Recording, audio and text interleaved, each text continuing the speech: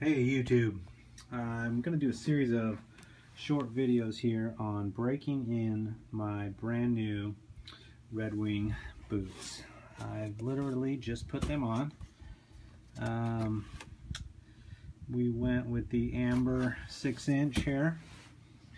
I'm just going to try to document this process in a series of short videos. I've read a lot of interesting theories or things that people said you should do to break these boots in online, and I think what I'm going to do is just what I think is probably just the old traditional way of putting on some thick socks here and just trying to wear them as much as possible.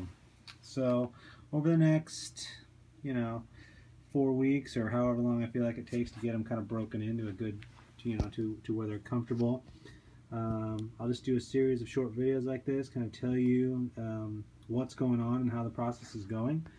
I guess I'll quickly describe how they feel initially. They are extremely stiff initially.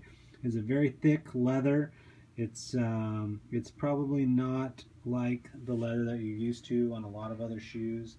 It's very thick, and there's some tightness for me right here, sort of where the you can see this is the kind of the area where the tongue meets the top of my foot, so that's a little tight, but I feel like the fit is good. It's nice and tight in through here, a little bit like a cowboy boot, and my toes have a lot of room, so I think the fit is correct, and I think this will just soften up. The leather will soften up in here over time as I just continue to wear them. So again, breaking in the Red Wing boots, day one. We're just going thick socks.